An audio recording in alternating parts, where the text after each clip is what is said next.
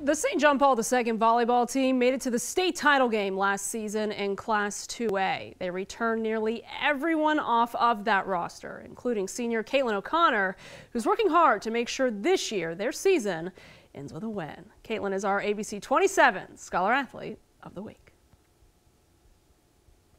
Caitlin gets out there, and every time she's on the court, I know she wants to win. I try to bring a lot of hustle, make sure no balls drop on the court, just like always bring energy. You just see the fire in her eyes, so it's been so cool to see that growth. For the St. John Paul II volleyball team, senior Caitlin O'Connor is the Panthers' spark plug. She can run our offense, she can get anybody in the play, she can fire up any one of our players, and you need that on the team. And Caitlin looks to take that energy to lead this team to another appearance in the state finals.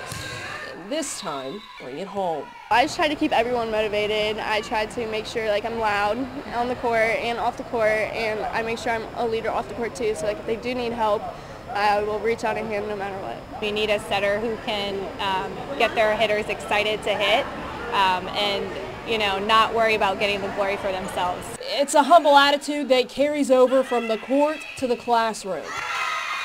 Caitlin has a 4.4 GPA. It is crazy to know that I've kept up with all these grades, playing a varsity sport all 4 years, and I'm just very proud of myself for doing that. She's top of the class, and she always has been. So she just is always working hard, is always making it happen, and just an awesome person all around. Hard work that Caitlin's hoping to turn into history. It's very exciting to know that I am one of the leaders this year on the court, and to see if I can truly lead to the state finals and truly make history at this school. One set at a time. Caitlin said she doesn't plan on playing volleyball collegiately, but is thinking about majoring in forensics or going the pre-med route wherever she ends up.